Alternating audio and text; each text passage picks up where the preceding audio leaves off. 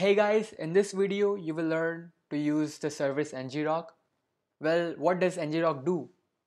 Ngrok lets you create secure tunnels to the local host, and by that I mean it makes your system a web server temporarily. I personally love this service, and if you're a programmer then you should definitely know about Ngrok and you should know how to use it.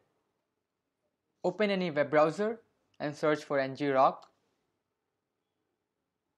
and download it. Extract the zip folder and copy this ngrok file to a directory of your choice. Now open your terminal or command prompt and navigate to the directory where ngrok is stored. Use the command /ngrok http port number 8080.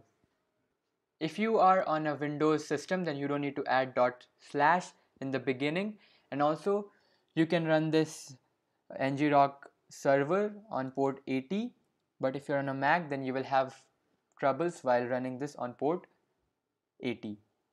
So we will run it on port 8080. Hit enter and your service has started. Now to fully utilize Ngrok, you will also need an Apache server running on your system. So for this test, we will use XAMPP server. So start your Apache server. The Apache server is running. Go to Services tab, enable Apache.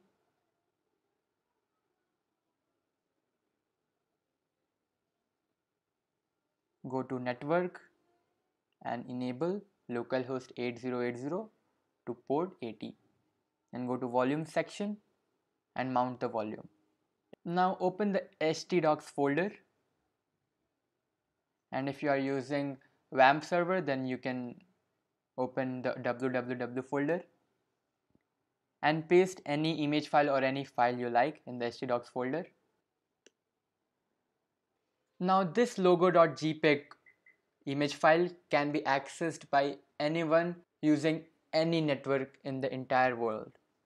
So copy this link, and this link directs to the htdocs folder, and if you paste this link and then name of our image file, then you will be able to see the image in your web browser.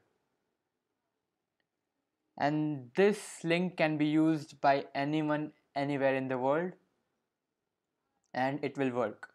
So congrats, your system is a web server now.